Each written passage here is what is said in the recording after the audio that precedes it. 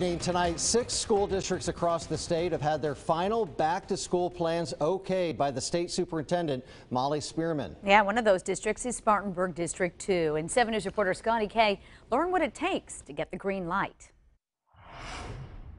Those here at Carlisle Foster's Grove Elementary School are excited to know they'll be opening their doors to welcome students back in just a few short weeks, as their district's return to school plans are some of the first to pass the state's test. Hallways lined with social distancing markers and hand washing reminders, students wearing masks and learning in smaller groups and sitting further apart in the classroom. This is what school will look like in Spartanburg District 2. It felt like you are serving the community in a really good way. You're serving your students and your teachers. You've come up with plans that give families options, that give kids quality education options, and that provide safety options for your staff, your faculty, and the kids that are coming to school. So it felt really good to see that. For elementary school students in District 2 who aren't enrolled in the virtual academy, they'll come back to school on a staggered schedule for the first 2 weeks, and then they'll enter what's called a family model. They're going to move as a unit. That's why we call it the family. They're going to be a tight-knit family, and they're going to move together. They're going to do activities together, and that's going to really limit their exposure to other students,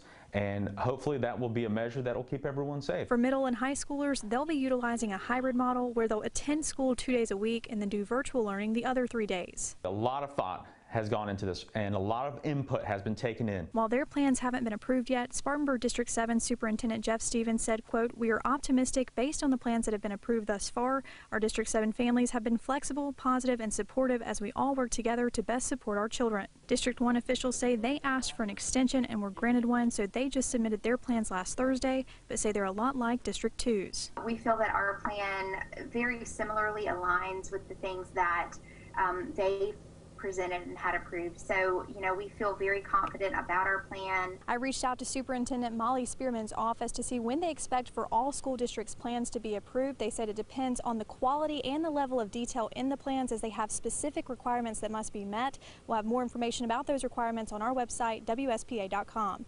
In Spartanburg County, Scotty Kay, 7 News. Now, besides District 2 in Spartanburg, Anderson District 5 was another one here in the Upstate whose plans were given the green light.